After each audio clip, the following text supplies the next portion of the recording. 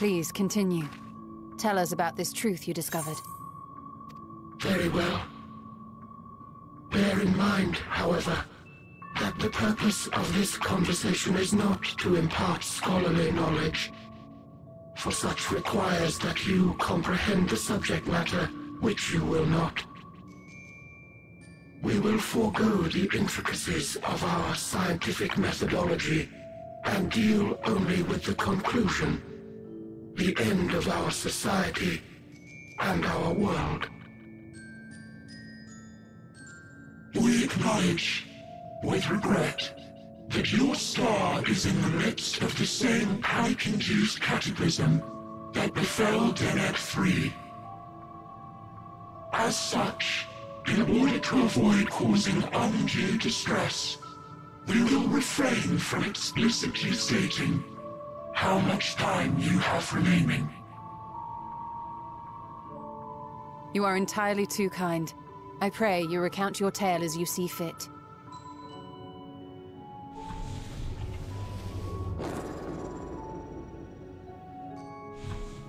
In the beginning, the universe was but a tiny particle. Then suddenly, this particle began to expand. Having remained entirely in the bounds of your star, the phenomenon may be difficult for your kind to grasp. But this expansion has since continued unabated. Speculating that the universe could not grow indefinitely, we sought to learn what might occur, and made a worrying discovery. The stars will continue to spread apart, as will their finite thermal energies. Eventually, all heavenly bodies will grow cold and freeze. No new stars will be born, and the universe will enter into an eternal ice age.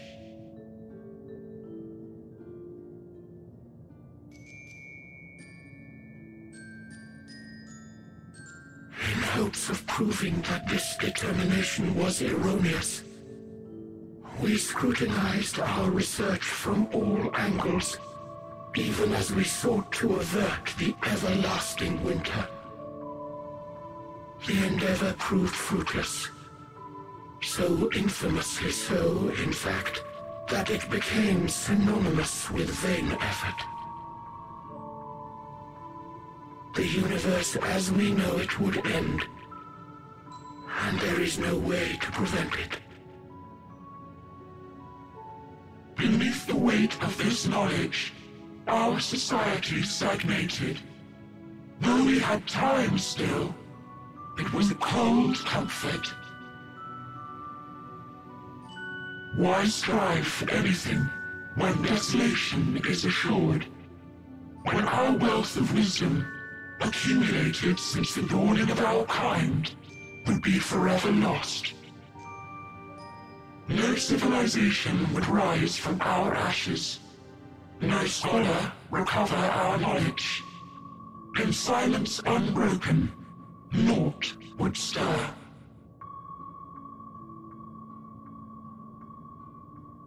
Intellect was once our pride. Overnight, it became our shame. Our works, monuments to futility. Immortality, our greatest invention, became a source of suffering. Rather than suffer on, many chose to unmake themselves by means of etheric exsanguinators.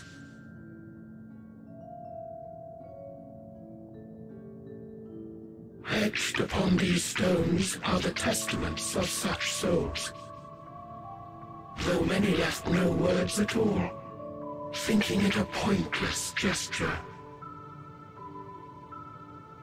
Once we have obtained vessels of flesh, we likewise intend to vanish. If you understand this, understand aught of our tale, you will abandon your quest for knowledge. Ignorance truly is bliss. If you would cling to your illusory happiness, remain primitive and pure. It is the only way.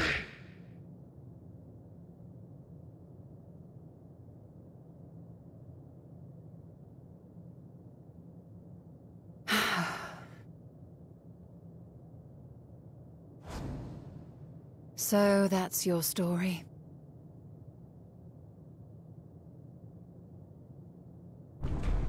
While I appreciate your advice, I will not heed it. Convinced though you may be of this truth, it is yours and not mine. Indeed, truth, I have ever believed, is in the eye of the beholder. Are you suggesting that we have reached a faulty conclusion? That our science failed us? Hardly. As you yourself said, the subject matter is beyond my comprehension. And that, I accept, is true. I do not possess the knowledge to prove or disprove your conclusion. In my mortal years, I doubt I could even approach the wisdom of the Air. But of one thing am I absolutely certain. I would not be happier in ignorance. Y'shtola, no! You mustn't!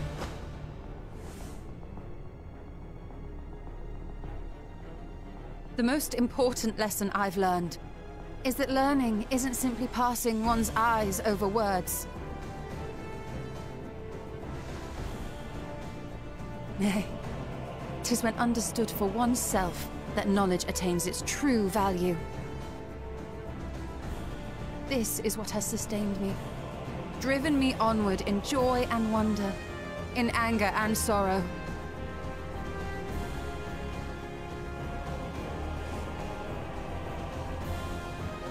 The universe may end, and all may be for naught, but I will live as I always have.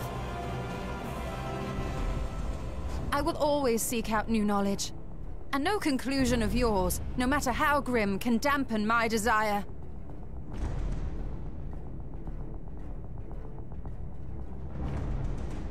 I suppose it is only to be expected. Their feeble minds cannot fathom the terrifying gravity of it all. But worry not. We consider it our duty to enlighten you.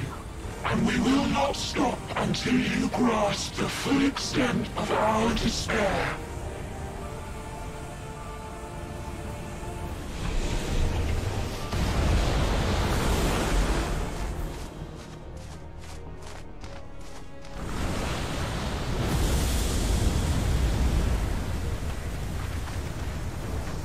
Keep calm and listen well. Though my body will soon dissipate, there may be a way to restore it. Azim's magic. So long as our souls remain, you can use it to summon us back. But you mustn't, for it would mean losing our way forward. This I only reveal so that you can promise not to invoke the magic. We came here knowing what victory may cost, so press on. Press on. And do not look back.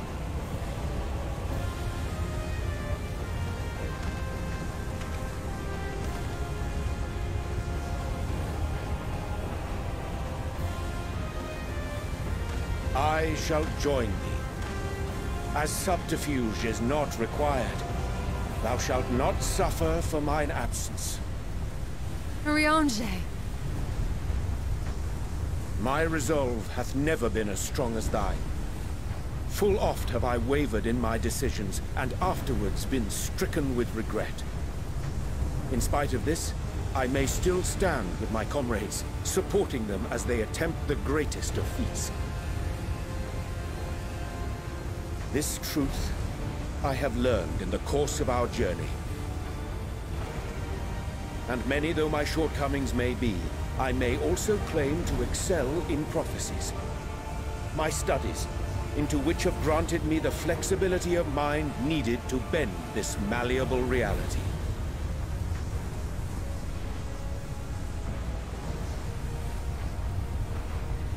Thus shall I hope that thou mayest have the strength to resist, and our comrades the strength to continue.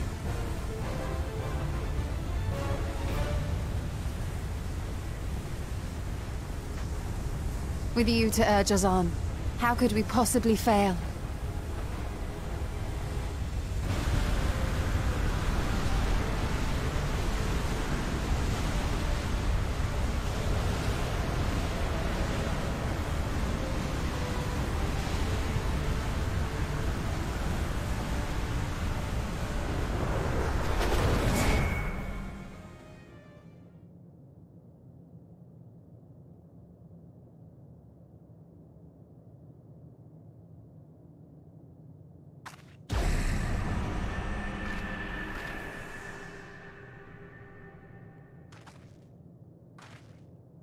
What's this? An extinguished civilization.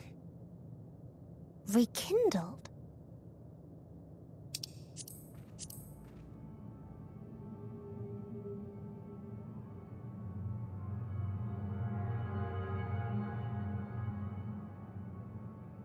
That's right. Our quest doesn't end here. We'll press on, and we will find you.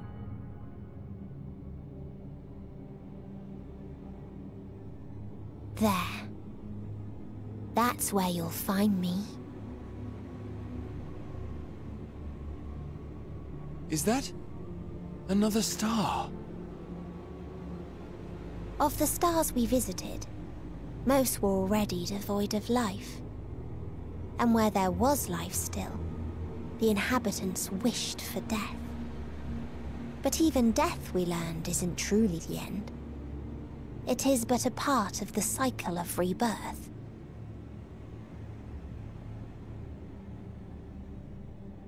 Souls return to the star, or in its absence, a larger flow. And eventually they are reborn. Alive again, to know suffering anew.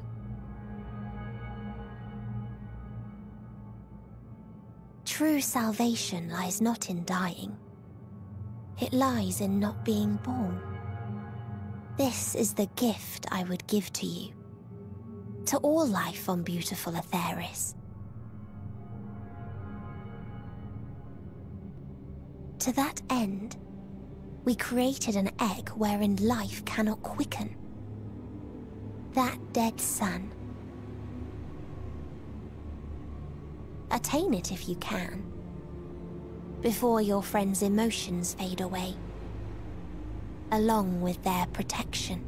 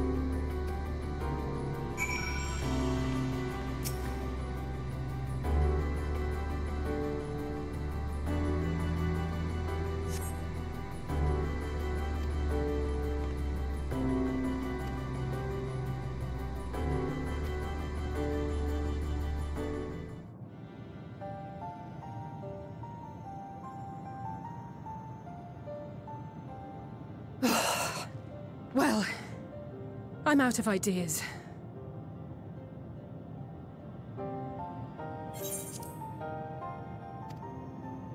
As am I. Operating such consoles is trying enough, but if we can't even activate it... Perhaps there is a way. First, consider the world that has been recreated here. Its inhabitants were machines who gathered combat data to enhance themselves. And among the many wars they waged, the most notable was that against the dragons. As you've doubtless surmised, I believe this was the homeworld of Omega. Sid built a jamming device to defeat it, a device which generated massive bursts of lightning, its sole weakness. That's all well and good, but what does that... Wait. You're not thinking to strike the console with lightning, are you? As a matter of fact, I am. Ask yourselves this.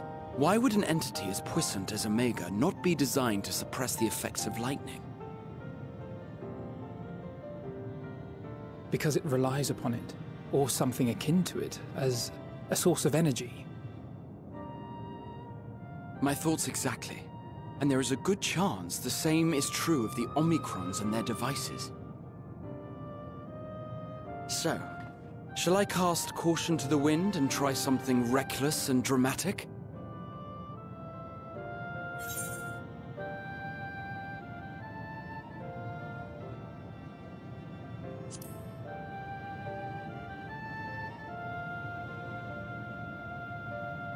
Very well. Here I go.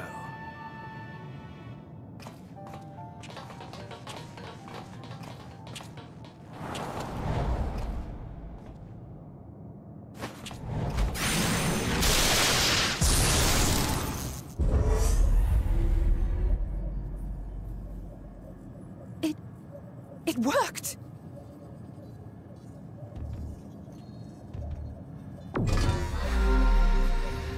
Welcome information to Communications Module 1. Connection established. Transmission.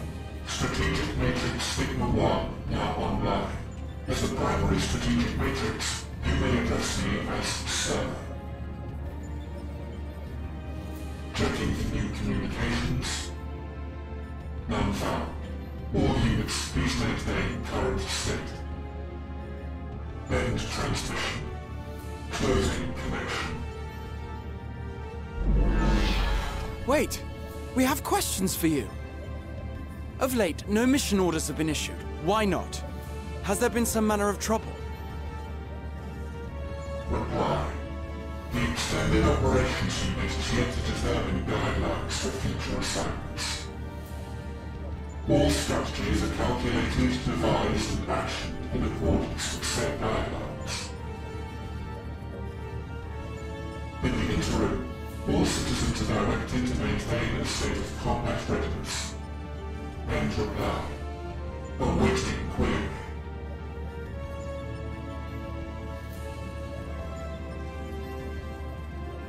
Can you tell us why the Extended Operations Unit hasn't yet determined the guidelines? Unable to comply. Information unavailable or access restricted. In that case, is it possible for us to communicate directly with the unit? Access denied. Unable to establish connection. Is there anything you can tell us? Have there been any abnormalities, like a threat to the star or widespread unrest? Reply. Negative. All citizens continue to operate at maximum efficiency. If your operations are suboptimal, please proceed to a maintenance facility for evaluation. Otherwise, stand by at your designated post. End reply. End transmission. Closing connection.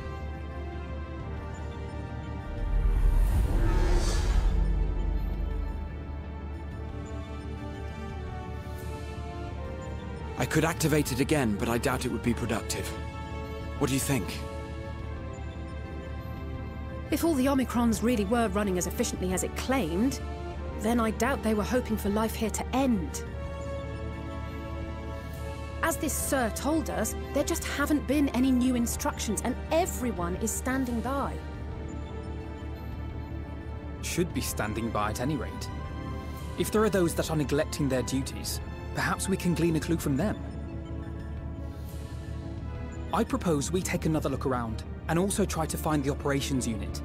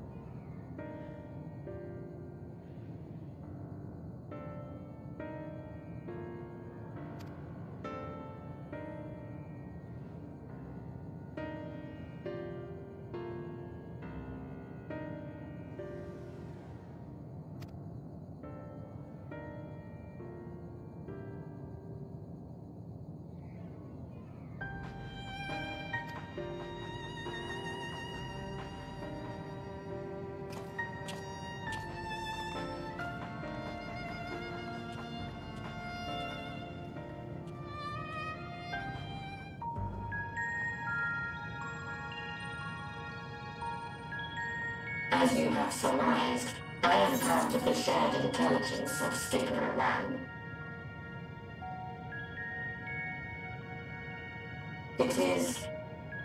Was my charge to determine the optimal path to achieving our prime function. This body had been abandoned by its former owner and lay unused. I took it and abandoned my own, and with it, my duty. May we ask why you did this? From what we gather, it seems to be a personal matter.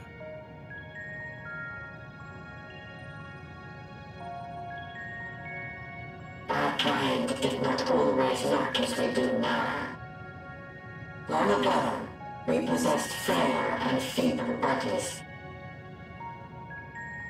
Beleaguered by stronger races, our ancestors took to augmenting their flesh in order to defend themselves.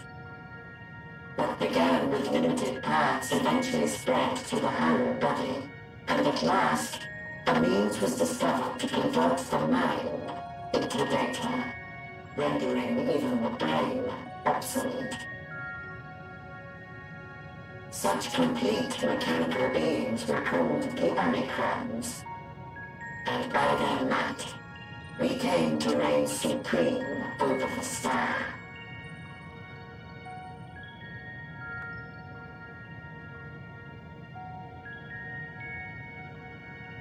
But even then, we did not feel secure.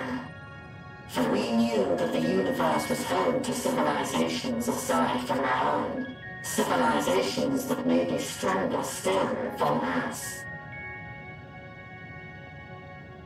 Rather than risk becoming the subjugated, we chose to become the subjugator. We began our conquest of the stars, that we might acquire the resources and knowledge we needed to reign supreme.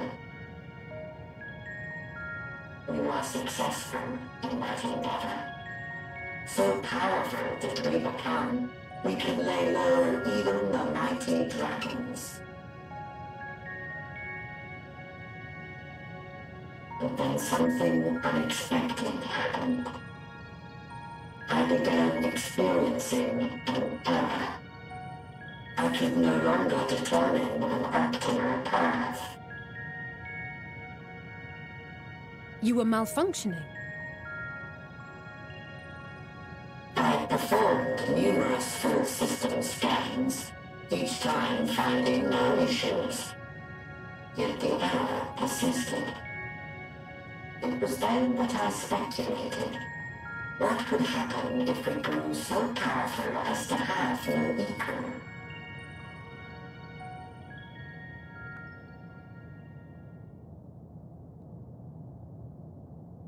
To become stronger was essential to our existence.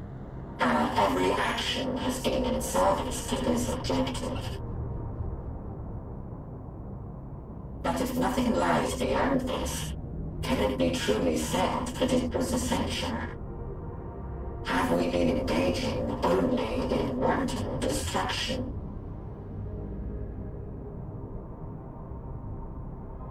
You could find no threat to justify your purpose. The Omicrons will never leave this star. They will stand by until their reserves of energy is spent. For I have no path to offer them. None. It is not our place to pass judgment on the deeds of the Omicrons. But surely, this does not have to spell the end of your people. With your power and knowledge, the possibilities are endless. Why not seek out a new purpose?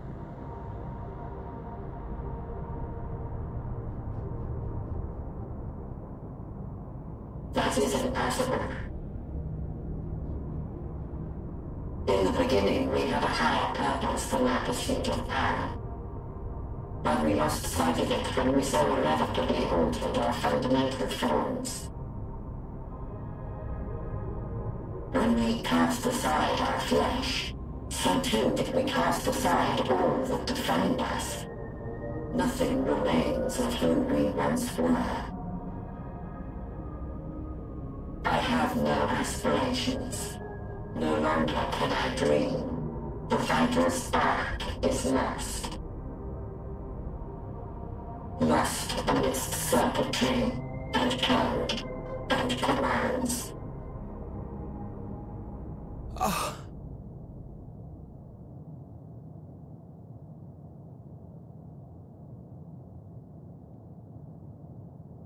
I believe I know how to overcome this despair. The words are ready in my mind, but ere I speak them,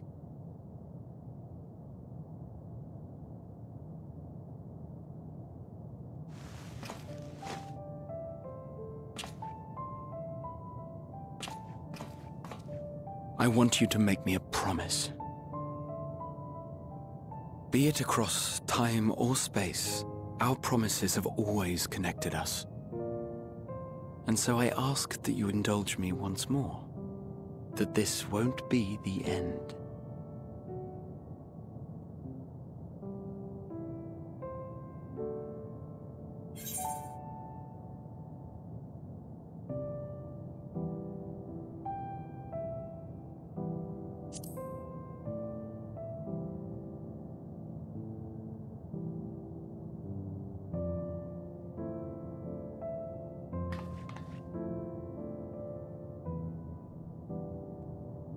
Is that so? In that case, I won't hold back.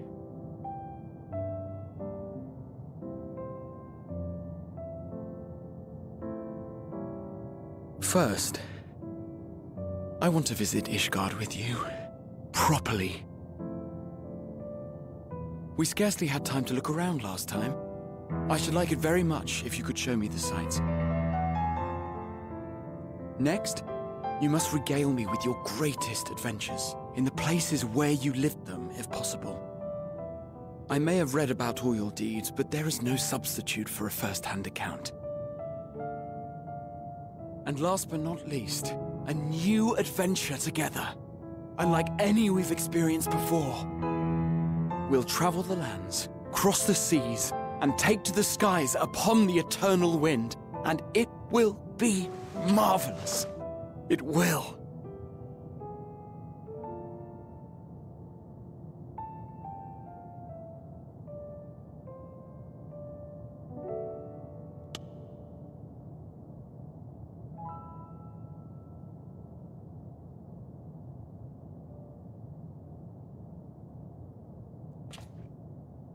If you would humor me a moment.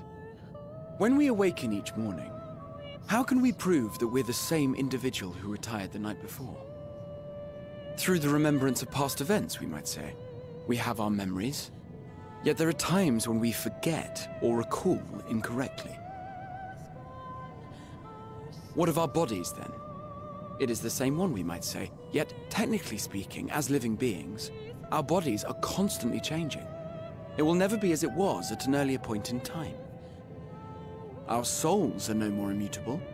On our star, people are known to inherit the souls of others, yet they are decidedly different beings. For my part, I've subjected my totality to much and more. I've made my body into an extension of a tower, blended my soul and memories with those of another self. And each time I would ask myself, what is it that makes me, me? Were you able to determine an answer?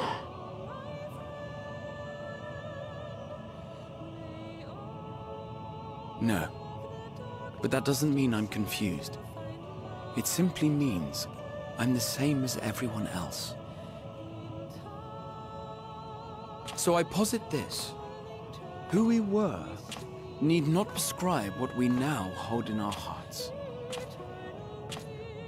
Whatever came before, what matters most is the present. For me, that is being here with my friends, full proud of how much we've grown together. So I urge you to not give up. Heed your heart's desire and hope that the future you long for shall be realized. I cannot. We cannot. We cannot understand desire, nor comprehend hope. We do not know how to create such things.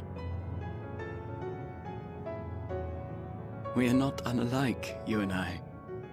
I too have struggled to find the courage to express and embrace my wants. If you like, I will tell you a tale. A tale of a world on the brink, of a people who never gave up on the future. Of a man who realized his grandest dreams, and then awakened to a grander reality.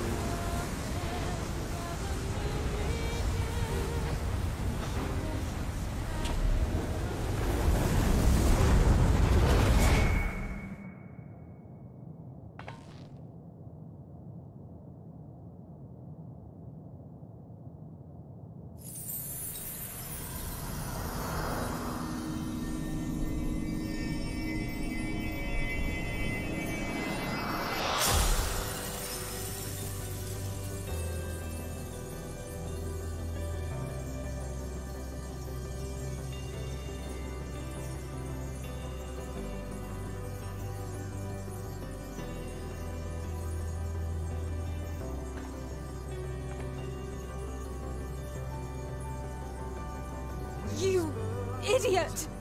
Just once, stay with us to the end.